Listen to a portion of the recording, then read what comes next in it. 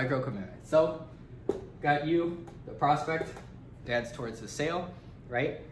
One of the big errors that a lot of salespeople make is they get to the end and they're like, so would you like to buy the home or the car or the watch or, you know, whatever, the RV or the boat or, you know, whatever thing is that you're selling, the finance package or the coaching or consulting package or, you know, the marketing package, whatever, right?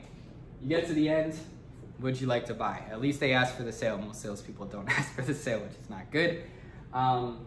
But sometimes the reason that they get to the end and they get stuck is because they didn't really know, they didn't really kind of tie down all of the things up to that point to know if things were good. So with, if you're selling cars, then maybe one thing you want to know is like the make of the car. Do they want Lexus? Do they want BMW?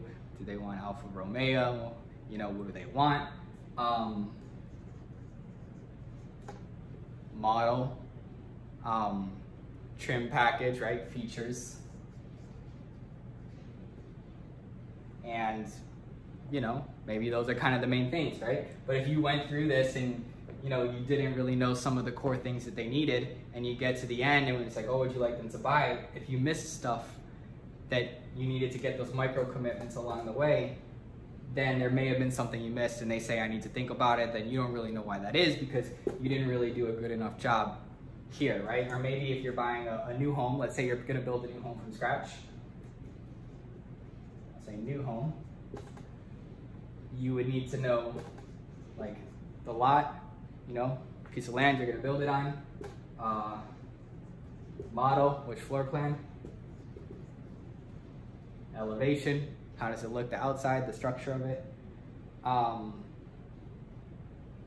And then those would be some of the, and then you would get into like the features and stuff too, but you know, oh, the community, right?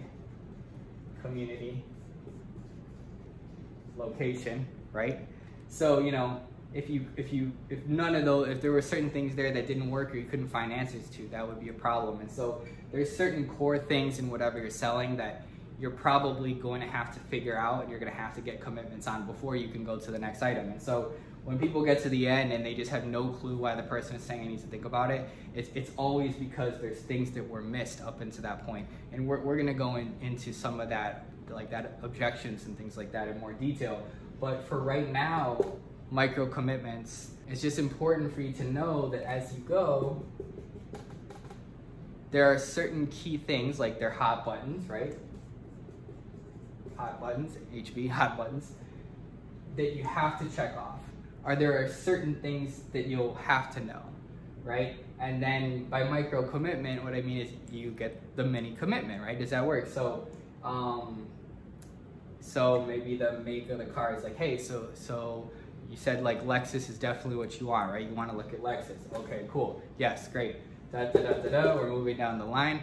Okay, you said it has to be an RX 350 SUV because you need some space in the back for your family and you want, you know, you want it to be comfortable. Okay, it's got to be that. So yeah, it's got to be RX 350. Yes, it does. Okay, cool. Micro commitment, right? Going down the line. Oh, it's got to have the F Sport package because I still want to look cool.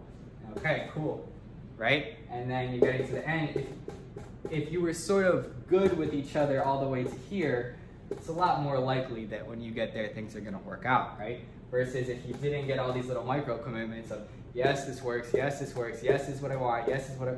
The more, there's also research on this, that the more someone has already said yes to you, the more likely they're going to say yes to you at the end. Or more likely they're going to say yes again when you ask again.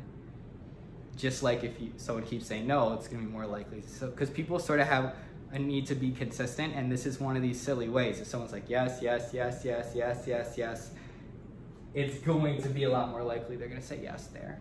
So you wanna be able to stack those, especially for the things that are most important, especially for their hot buttons as well. The better job you do with this, the more smooth this is here, the more you skip all this, it gets tough when you get to here, because then you sort of have to go back and do everything again, and that's really hard. So it's really hard. So, that's that.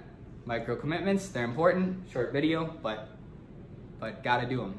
So, moving on to the next item.